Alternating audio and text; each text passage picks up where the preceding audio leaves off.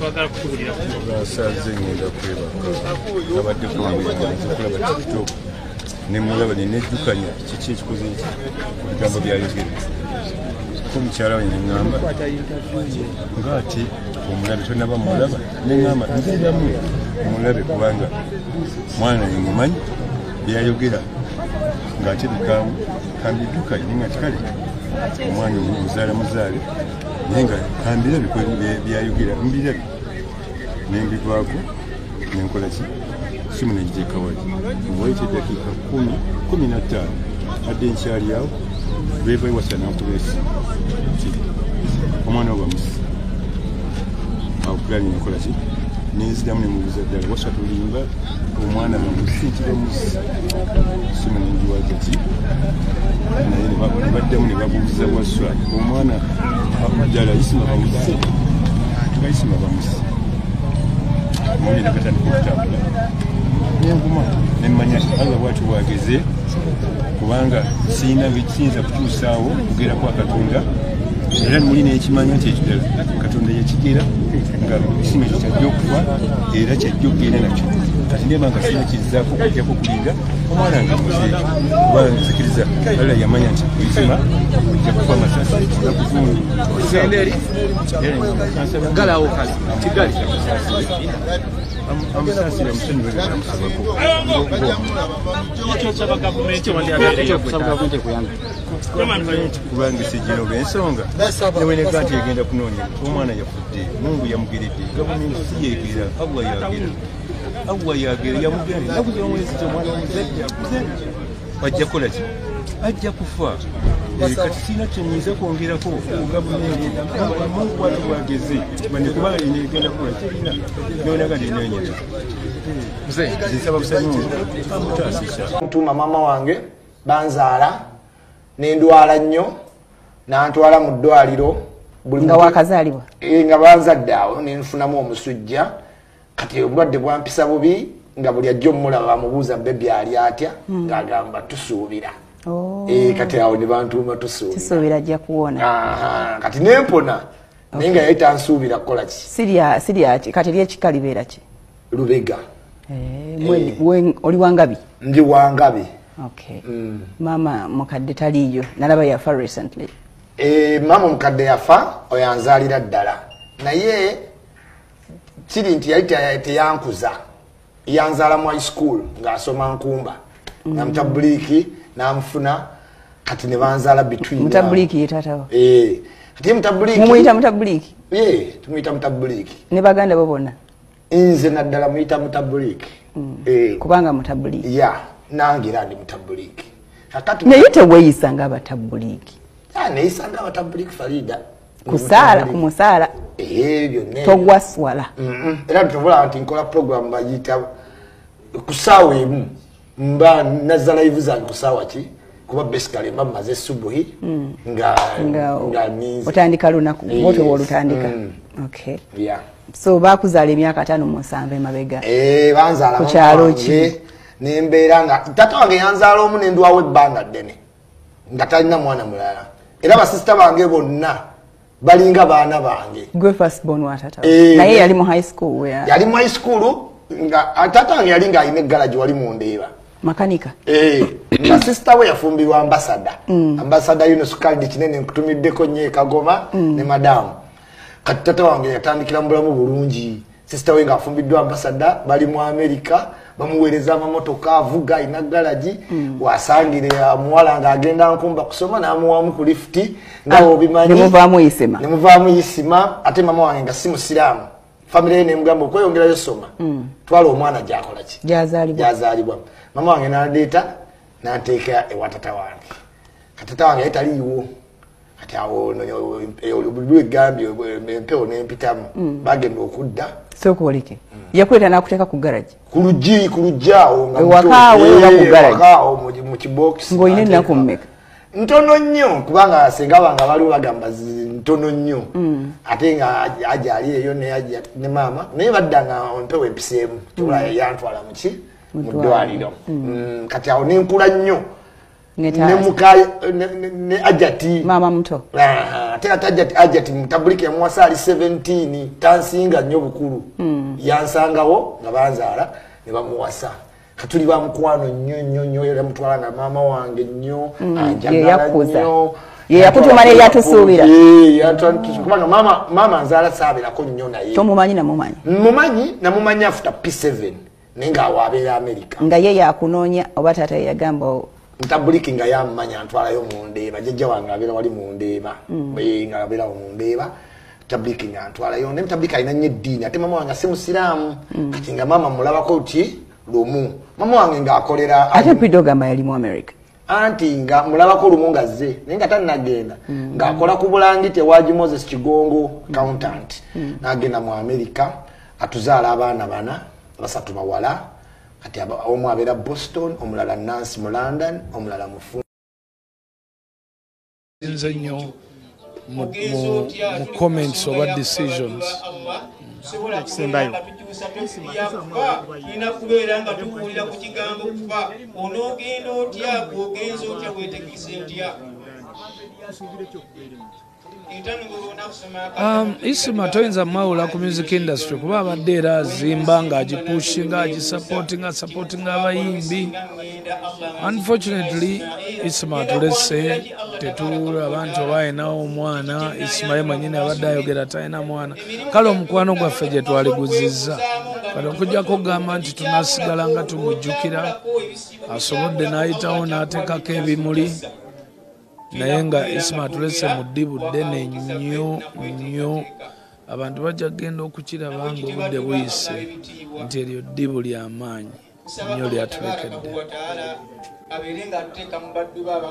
Abatwa ku Sandika TV by'ebigambo bya bebe ku big size kakutwala empolampola tufune ku mukulu fa Gashumba waneeno omu ku mikwano gye awadde nga abatera okunyaamuko sokene balagwana kuba abamu betali bizi wandisa kitalo nnyo sewo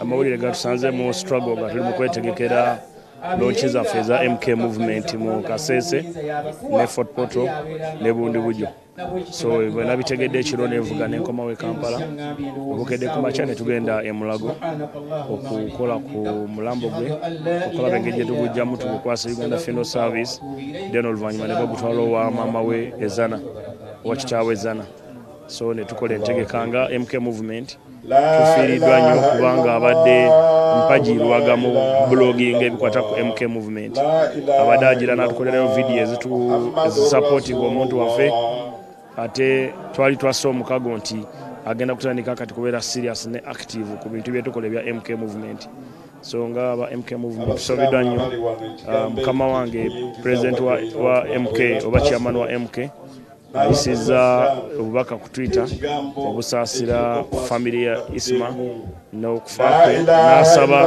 ababyokwerinda bekikwatako bakonkuludinga investigation mu bwangu abasse Isma basobole okuba nga bakwatibwa era atesseemu ssente ezikoze mu lumbe luno budget kitaawa Isma gyampadde ku makya sente zetusabye omukulu General Muhoozi Kaine Rugaba azimuwadde okulaba nti bateeka olumbe lw'omwana ono.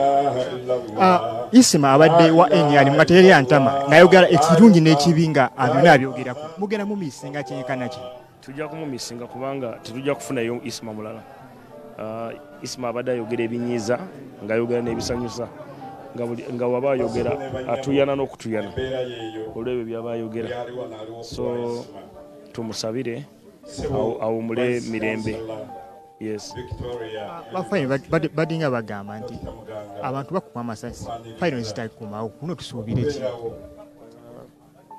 omanye ebyo bya security sitera kwagala nnyo byogerako naye twagala okulaba nti wabeerawo justice ate n'aba blogger mbakubiriza baleme kubeera radical mu mirimu gyabwe baleme kunyiiza nnyo bantu ate ne bebanyiiza mbasaba muleme kuloyera ggwanga oba ku revenginga buli ebintu ebiba byogeddwa ba blogger mu Uganda abantu ebitundu 3 ku 10 balina ebizibu ku mitwe gyabwe so oli ayinza okwogera ekintu olw'ekizibu kyalina ku mutwe gwe so tuleme kubanyigira tuleme na kuwolera gwango oba kubakuba so nsaba mubasonyiwe ate mubeere tulera nti gyemuli Isma yasinze okuyimusa internet mu Uganda ng'ayogera teri antama tugenda mu misinga to what extent of course tujja mu misinga nga fe abaagala abalina ebyokutunda tujja mu misinga naye ate owali abo abatalina byakutunda banyiziza boyinza okusanga nga balina essanyu naye tetulina kusanyuka kubanga embeera ekyuka buli lunaku bibeera bikyuka yes nsaba famire y'omugenzi katonda abagumye ate omwoyo gwe agulamuze kisa ate n'ekirala nsaba abasse Isma beetonde baveeyo beeweeyo mu b'obuyinza bagambe nti fe abamuse batuwe n'ensonga lwaki bamuse baleme kutta abantu balala so that is my appeal ate nsaba abavubuka temutya muwagire MK movement General Muhoozi Kayine Lugabazi movement tusobole okutwala eggwanga mu maaso bibadde ebigambo by'omukulu Balamu ng'ayogera eri eggwanga nga tuwulira n'ensonga gavumenti yali ekwatamu ekintu kinene n'eri abumbu abasumba omugenzi kati babeeyo beetonde akantu twaliko wanene ku mukulu Kagashumba abeeko n'ekyayogera omukulu nga kitalo nnyo era ebimu byensaba ekimisaya amawulire gansanze kabalagala nga nzira waka eyambreakingidde amawulire ago ennaku zino ebintu bya social media tosooka biconfaminga paka olina confirmings naye nga tufiiriddwa atazikawo kino nkikugamba with authority tewali social media influence oba blogger mu Uganda abadde all around like Isma ng'asobola okwogera ku mipiira sports nayogera ku fashion nayogera ku entertainment nayogera ne ku politics none of us can do it okitegera ndowooza naye enjawulo erimu nti ffe tumuziise naye naffe tujja kufa teri muntu agenda sigala ku nsi 100 years from today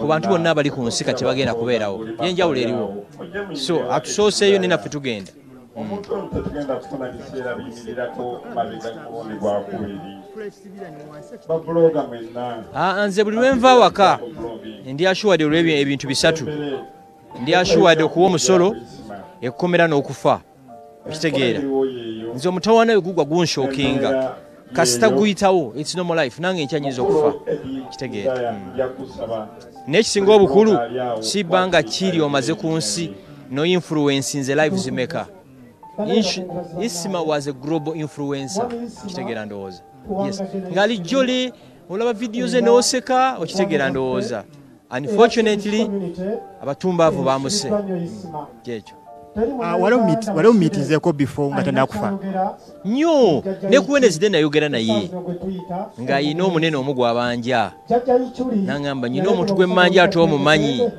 n'aŋŋamba nyamba omuŋŋambira omuntu oyo omuntu gwe nkugamba gw'abanja ennaku zino yafuuka katonda tawulira afudde amubanja era afudde amubanja miliyoni 6 era bwe tuva ku mukolo kuno nja mukubira simu mugambe sente za Isma zitwale mu family bwoba oyina eddiini nga gy'oyogera okitegera ndowooza yes ate ekya Isma nga bw'adisagwinga n'omuntu ku ssaawa 4 ku 8 nga munyumya kitegera ndowooza he was a nice guy tugenda mu misinga kyenkana ki mu Uganda kubanga ye abadde ku internet nga tugenda mu mitinga kyenkana ki mu Uganda ku internet omumisinga taliddawo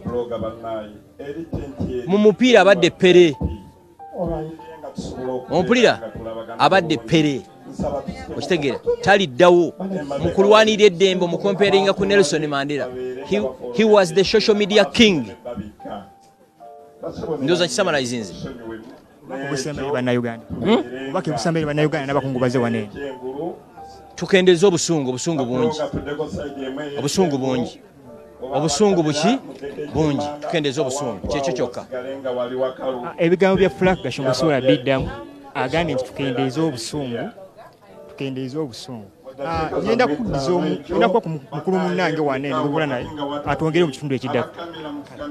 Toyanzege tukyagenda mu maaso n'embeera yonna nga bwegenda mu maaso. Omukulu Balamu waali, omukulu Bebekulu waali, Frank Gashumba waali, Vice Chancellor wa Victoria University weeri, kw'ossa omu ku bayambi ba sipiika w'eggwanga Uganda amanyiddwa nga Sabit. Sabit nga kitalo nnyo ssebo. It's a very sad day for us. It's a painful to see our brother go. Beyond what people knew him for, I knew him as a brother, as a very calm person, as a very humble guy. And so I'm here to send off my friend and to send off somebody I knew at that capacity. Yeah. All right. That is Joseph Sabit for you. Aba bloggers abenjawulo bagezaako okuba nti nno bawa obubaka bwabwe. Sibanyi oba tusobola okuba nti nno tufuna obubaka obwo bwe bagezaako okuba nti nno boogera ne tutambuza buli kimu nga bwe kirina okuba. Obudde buno tulinze ayogera bamuyita Edi Mezaya.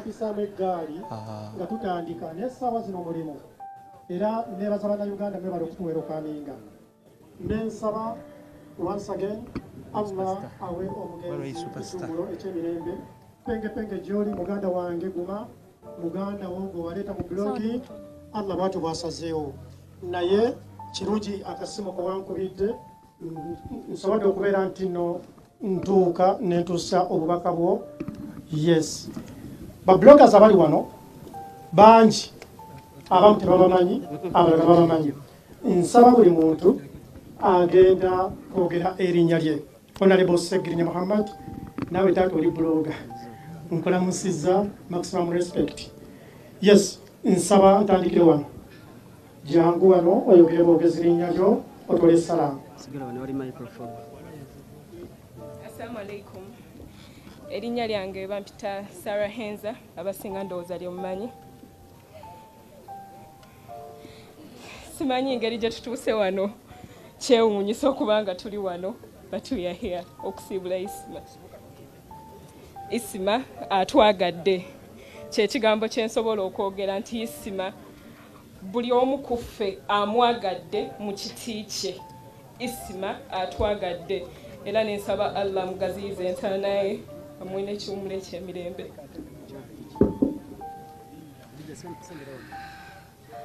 Assalamu alaikum wa rahmatullahi wa barakatuh. It is so sad. Titoli wano kura Isma.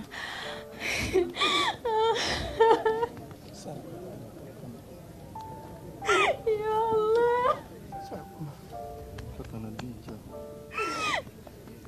Nze Hadija Kigozi. Nava Dubai okujja Uganda. Abantu abasinga bantegererako Isma. Saba Allah muwe ekiwumula ekyemirembe.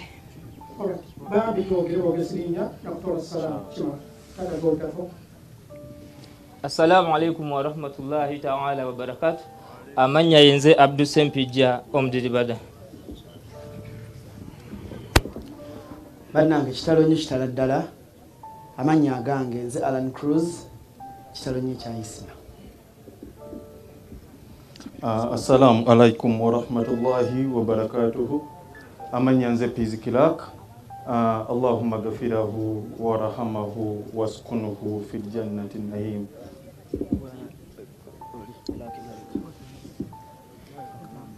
Kitalo nnyo kitalo ddala. Sigenda kwogera bwogezi mannya gange gokka nga abasajja batutta. Twayingira omulimu guno gwa blogging nga tuli ku side ye NRM. Fa abandi badde babeera very protective wano. Olaba abantu abeeyagalira mu gavu.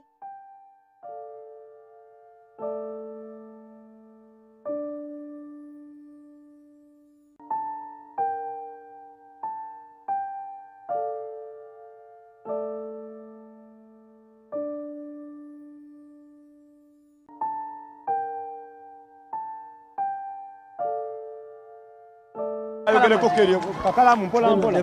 Kakalamu.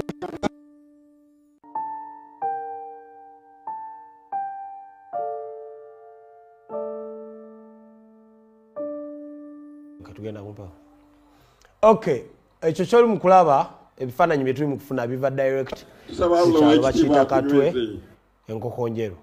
Katweyongeyo mu maaso tulabe ekigenda mu maaso babloggers abenjawulo bali mu kufuna bali mu kwogera amannya gaabwe neki kye bamanyi ku mugenzi tusuubira Ibrahim Isma Olaxes. Katweyongeyo biraba tova kola n'omukulu Isma bigambo byampeddeko ndi wano ne muganda wange Kakalaamu simanyi oba asobola okwogera Kakalaamu.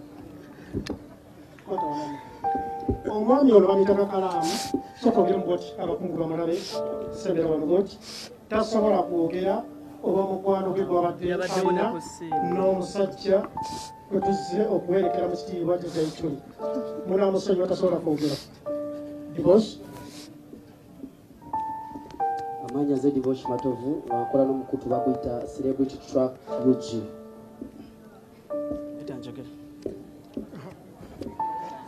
Amanya gange nze Superstar kitalo nnyo ekya munaffe Isma Olaxes tusaba Mukama amuwe ekiwummulo eky'emirembe. Amanya Vicky nkola n'omukutu Vicky exclusive kitalo nnyo ekya muganda waffe Isma Olaxes. Yes, banange tuli bangi wabula yondoozo muyeka. Basebo ne banyabo nsaba eddakiika 5 ziweddeko. Ye embeera nga bw'oli mu kugiraba buli omu asobodde okuba nti nno atuuka abantu ab'enkakkana.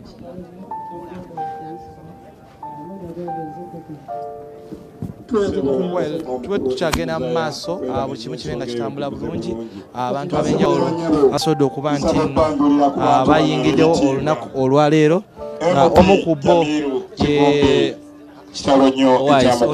saagala kwogera bambi nga kitalo nnyo ekya Isma kino kirekawa abantu abakola omulimu Mukama omwoyo gwakolamuze oyo mirundi junior naye nga mutegeezako nti abantu abajjawo basobodde okuba nti no batuuka omu ku bo abatuuse kwe kuli Bajjo SK Mbuga Big Size Baby Cool Zeibalam buli muntu yenna asobodde okuba nti no atuuka naye olwokuba nti no tuli mu kiweereza bute tusaba ebimu ebisobola okuba nti biyitamu naye nga buli kimu kigenda mu maaso butereevu. Oluuyi luli nabaawo Honorable Muhammad Segirinya nabaawo ne Honorable Nsereko ow'e Kampala. So embeera bwetyo egenda okuba nti no etambula abantu ab'enjawulo mbalaba okuva mu bibiina eby'enjawulo National Unity Platform balabawo NRM balabawo Independent mbalabawo. So njagala kwogerako n'abamu kwabo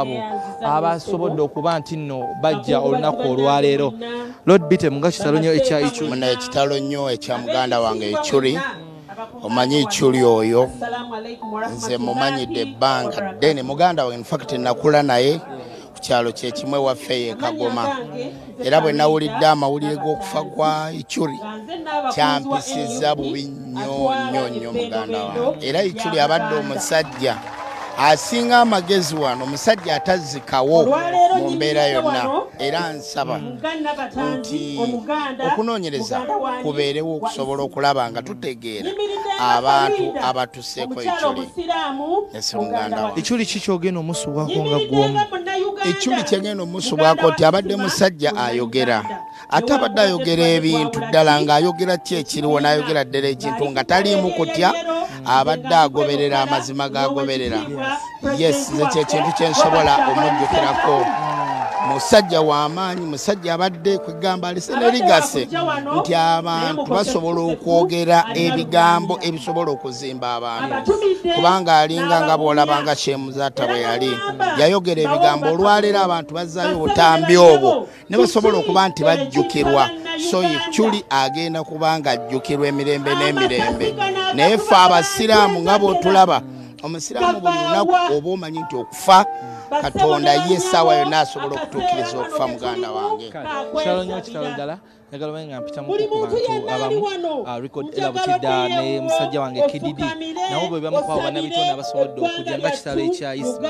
Kitalo nnyo muganda waffe Ichuli atulumye nnyo kimanyi naawe Ichuli abadde atwagala nnyo keizo obulumi bungi omwana olw'ekintu ekigwawo ngubadde tokisuubira nga tulina yala twesonze bwesonze okujja bana afudde embwavu kitegeera ikyuli abadde just atusanyusa busanyusa ngera omuntu wakusanyusa just bugambo okwogeramu bwogezi talina buzibu abadde talina buzibu kuba bibeerawo tubikolamu bicontent bikinengawo bimanyi emunayo ekituuka kukufa naye ekyuli nze nali namugamba ekyuli engeri gy'oyogeramu weekubira buli saidi namugamba tulire ku kivulu kya spice nimugamba biyinza okuleetera obuzibu walize ku saidi wakiri ey'omusajja oba n'osalawo eyo notadde eno n'eno naye abadde akubira saidi ne saidi naye nga kamera tetukwata kuba ndaba eriwala tusinga kuwuliza nnyo bambi kezi nsaba zituuka eri eggwanga kuba tulina obulumi bungi bambi n'abalala abali eyo abalina obulumi tugenda bakubagiza tubagambe nti bambi tunyolerwamu nammwe era kino tukivumirira ekyokuba nti mu ggwanga lyaffe abantu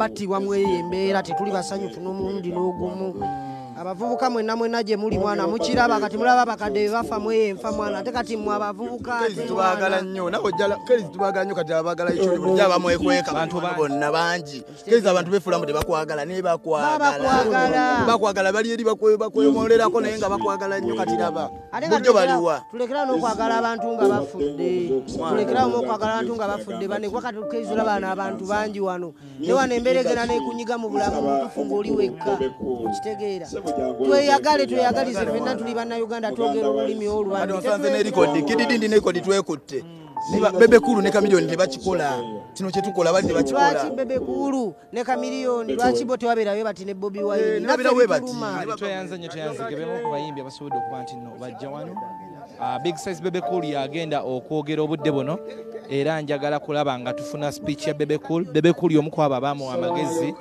nga bageza nga bamuwa amagezi mu kugezaako okuba nti nno akomawo okuva e Bulaaya katufune speech ya bebe then tukomewo abaami n'abakyala buli muntu mu kitiibwa kye olunaku lwa leero lwa maziga olw'okuba tufiiriddwako muganda waffe Ismail ngenda kwogerako mangu naye nga nyumiridde mu biti bibiri byokka ebirala sijja byogera nyumiridde mu kiti ekyokuba omuntu kyekisooka then ekyokubiri nja ku adresi nanga bwensabiddwa olwa music industry mu kiti ky'obuntu tewali yayagadde muntu munne kufa naddala mu nfa ng'eyo oba twawula pate oba twawula emisayi nga gw'olina gwa bbulu nze nina gwa reedi tewali yalisabidde munne kufa naye ate teri yalisabidde munne kufa bwatyo n'olwekyo nga nsaba nti ffenna tugoberere na ssaala newankubadde tumanyi nti Ismail wagenze ffenna wetukola ki wetudda engeri eyinza okuba ey'enjawulo naye nga tuddaawo naye ffe ng'abayimbi mu sayidi eno tulina okuba nti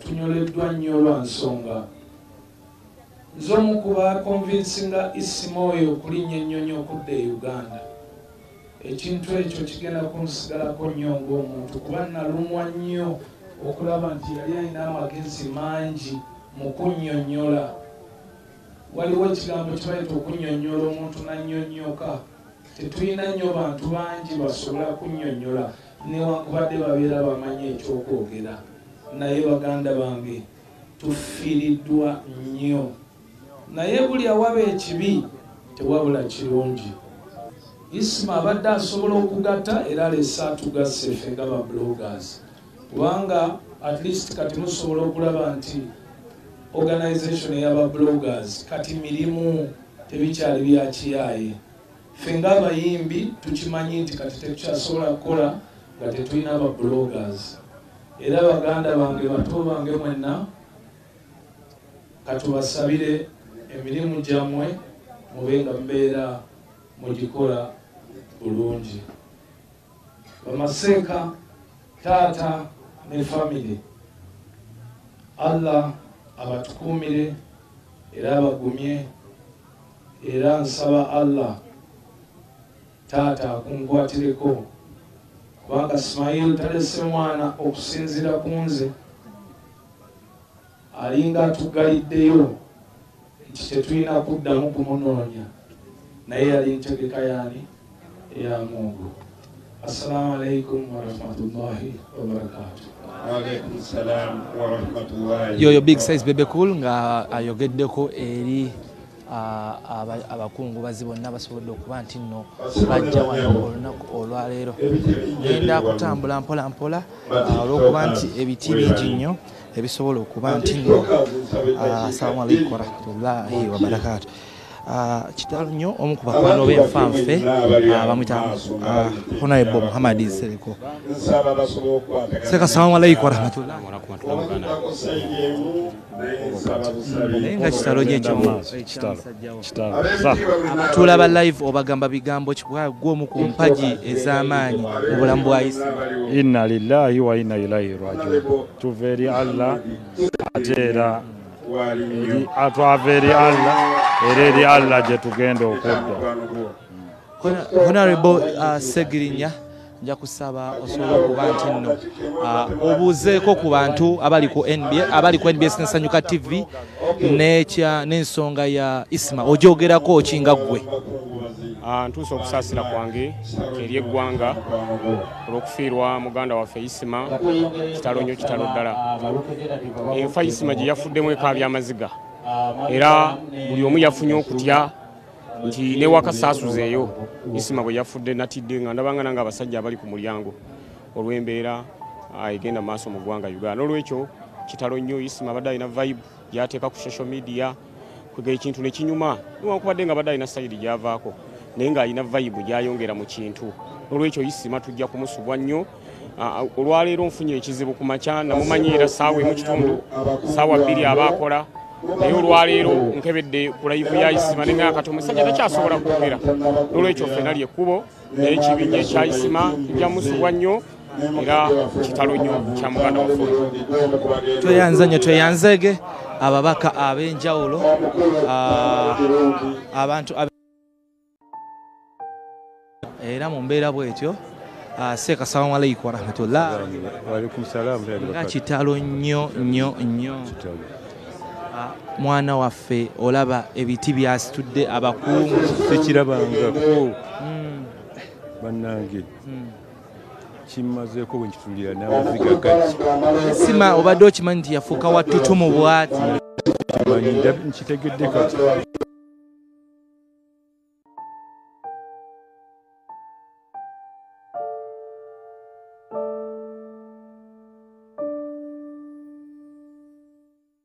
Ebyo byongera okulaga ekigenda mu maaso.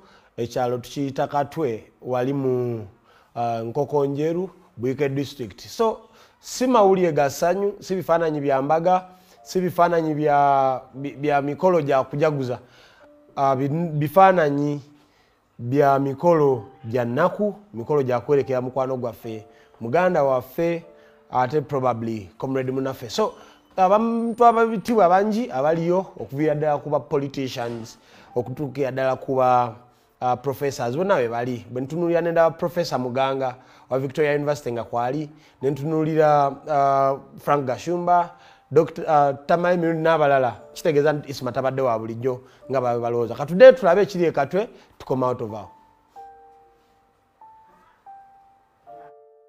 Era twabadde Kasese mukama waffe chairman n'alagira ntujje twetabe mu kuziika. So lutuse ku makya ne twegatta ku family okuprocessinga omubiri gw'omugenzi ogujja emulago okugutwala mu maka ga kitaawe ezana. Era wabadde wabulawo budget ebadde ya $5,000,000 muzeeyi budget gye yatuwadde ng'ebulako $5,000,000. Mukama wange General Muhoozi nazo n'aziweereza ku simu ya muzeeyi ziyambeko mu kuziika. Ffe ng'aba MK movement tunyoleddwa nnyo okufiirwa mukwano gwaffe era tusaba Katonda omwoyo gw'omugenzi agulamuze ekisa. Ate era tusaba n'abo abakambwe abagenda batta abantu obukambwe mu bukendeeze. Ate tubasaba abatemu bamanyi gye bali. So twagala Mukama muwumuze emirembe. Ate n'okunoonyereza General Muhoozi agambye ku mukutu agambye tubategeeze nti ye mwennyini asitukiddemu okwegatta ku poliisi n'ebitongole ebikuumaddembe ebirala okulaba ntufuna abatemu abasse muganda waffe. n'abalina obusungu obungi babukendeeze. Nsaba munzikirize nsabe mukulu wange kojja wange tamala emirundi ababuuzeeko. Nze bannange obutafaanana nga mmwe abali wano, omwana ono abadde mwana wange. Haji Kasajja azaala omwana ono tulinaanaganye tubaboneraano. Era bw'obuuza Haji Kasajja bampaako hijja 2 emu nagitwala wa Haji Kasajja ne bwe baategeera nti nze njirese baamukuba. Haji Kasajja waali guno gwe mulundi gwange ogwokubiri okujja mu lujja muno. Ffe tetuli babyabufuzi abajja enkya ne bavaawo. Ekyo kimu. Ekyokubiri kyembabuulira nti bano bajja ne bajja bangi nnyo wano ne bakola ki naye bajjanjaba abaana balabirira omunnamwandu. Ekibinja olunaava wano nga kikola ki? Nga kitambula nga kigenda kati bazze kwoganira wano bazze kukola ki? Kyakusatu bantu Museveni tatta bantu, omuntu omugezi tatta bantu. Museveni just gives you a rope and you hang yourself. Abatta abantu na wano webali abasoni. Naye njagala obabuulira mbagambe ffe abali mwemuke tetulinga Banyarwanda. Abanyarwanda bwe baali bajja mu Buganda bebakanga Kirindi, empologoma netwalako mu Kiramutwaye. Ffe tetuli mu Kiramutwaye. Teri agenda kutugulako lutalo ne tudda mu Kiramutwaye. Kiramutwaye. Kiramunyaya. Abamuse tugenda bakwata. I'm giving the police 2 weeks. He has not produced the killers. Miso Mirundi International Security Organization ngenda ba producing. Temujja kutujoga bwe mutyo.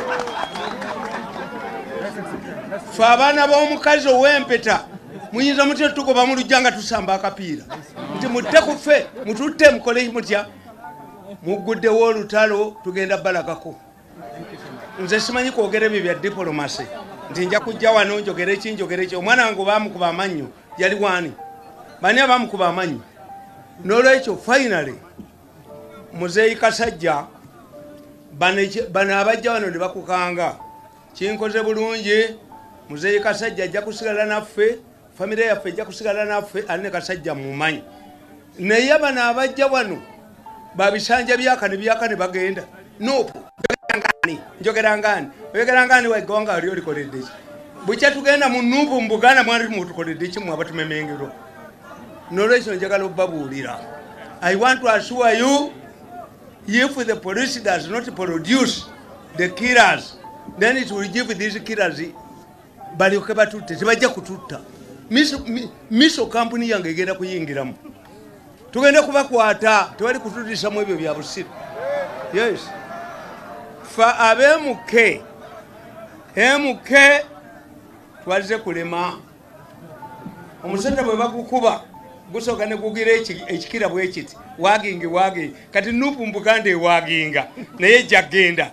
Nuupu bweneeremera mulyango tujja gifulumyanga kabada. Mukitegedde bo bagera wali bafu ne bajja ne beewaana. Muganda wange Kasajja microphone bagijjeko. Muganda wange Kasajja omanyi bulungi. Kasajja ojja kujja ewange, nja kujjawo twogere. Mwebale nnyo, mwebali. Mulowooza mujja kutujoga bujozi mutujje wano. Naye message yange etuuse. I've delivered my message. Bujozi. Obutujoga ne mutujoga. Mujja kuddamu tujoga. La ilaha illallah Muhammadur Rasulullah. Sebe mukadde wange nsaba Gasumba dakika tuzikendeeze kansala ayogere ey'ensonga tugiveeko. Basebe nsaba mukwate time. kitalo nnyo ekya Isma naye nze ngenda kumwogerako ekintu kiri eki mu Uganda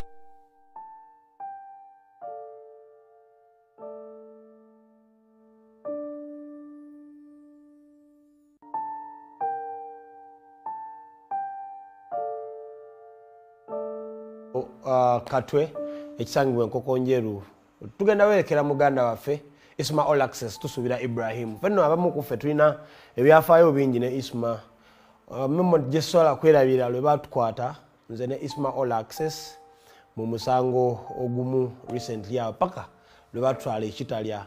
I remember a lot about him naye era mu mbeera efaananako bwetyo abantu bangi bakyayogera wali eri katwe katuddeyo tulabe ekigenda mu maaso mu Buikwe district toba. Isma agenze leero ne mu Uganda n'abatulaba emyaka 10 from today teri muntu agenda kubeera kuki ku nsi. Mukole mutya mutambule n'emizinga nezikuba ennyonyi naye at the end of that day fenna tujja kukola ki